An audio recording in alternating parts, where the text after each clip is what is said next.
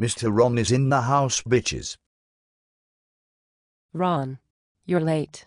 You were supposed to be here 2 hours ago. According to the reports I get back from your customers, you have been late to many appointments as well. Funny. I just got the report you are late for your fucking period. Guess that mildly retarded black guy who begs for change outside the office is gonna become a daddy. Thoughts. Another thing from your ASR reports. Seems many of your customers say you're rude and obnoxious. Maybe you would actually have a chance to meet your quarterly goals if you changed your attitude. What the fuck? Don't piss on my leg and tell me it's raining. We all know those fucking goals are not attainable.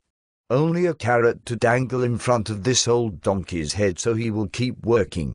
I put in 70 hours a week at this fucking job and make just enough to fill up my car with gas and keep my blood alcohol level higher than my high school GPA. Every night I go home and my wife and daughter put me on a suicide watch. And they hide my fucking belt and tie so I don't hang myself. Then I drink enough vodka to bring down a charging rhino and go to bed and play dead. Like a possum. So I don't have to have sex with my wife.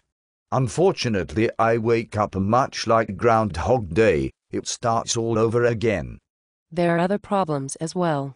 Seems there have been various reports that you had sex in the bathroom with that Brazilian temp who filled in last week. Is that true, Ron? Are you even listening to me? Oh, I'm listening all right.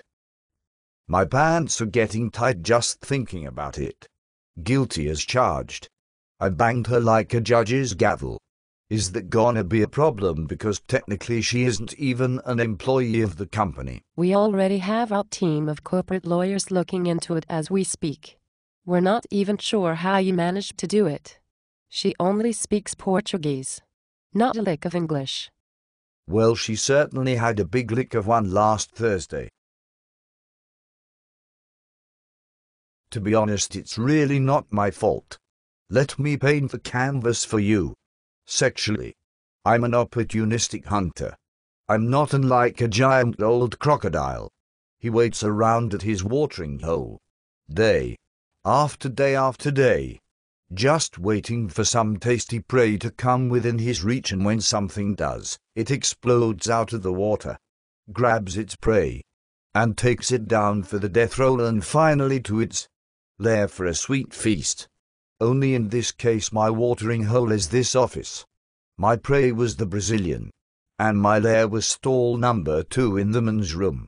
For God's sakes, look at all the trolls you hired in this office. I mean, there are a couple of ones who are office hot, but the Brazilian was Maxim. Real world fucking hot. I'm gonna have to blame the company on this one. I was really just following my animal instincts. That leads me to our next problem. Seems there are many questionable charges on the corporate credit card. Can you explain the $85 charge on the 12th of this month at a place called Asian Bang Bang Massage, as well as $90 on the 17th at an establishment called the Suki Suki Massage Parlor? The list goes on and on. I have fucking clients up my ass all day long. I have to drive 5 hours a day to make my appointments, and if I'm lucky enough to actually trick someone into buying from this god-awful company, I get rewarded with a stack of paperwork that is thicker than War and Peace. So maybe, just maybe, if getting a rubber band tug from a sexuation gets me through the day without sticking a gun in my mouth, it's money well spent. After all these problems, we decided to monitor your texts and emails. Care to explain the nude photos of the general manager's daughter that are currently on your iPhone? My God, Ron, she just graduated high school after a long stint in rehab. What can I say? Mr. Ron likes his women like his whiskey. 18 years old and mixed up with coke. Just kidding, I won't lie to you. Just looking at that young piece of ass gets me harder than Chinese calculus. But to be honest, she must have gotten my number off the company phone list.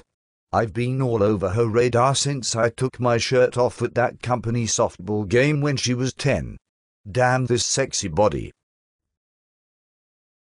Now it's gone and ruined another life. We activated the GPS on your iPhone. We've tracked you to the ale house every day for the past month. Apparently you have not been running any of your leads. Hold the fuck up. First of all, the leads are weak. And since when is it a crime for a man to stop for lunch and order 20 or 30 vodka drinks without Big Brother sticking a fucking LoJack up his ass? You listen up, dream killer. Don't tell me how to do my job. I don't barge into your office and slap the dick out of your mouth when you're working, so I expect the same courtesy from you,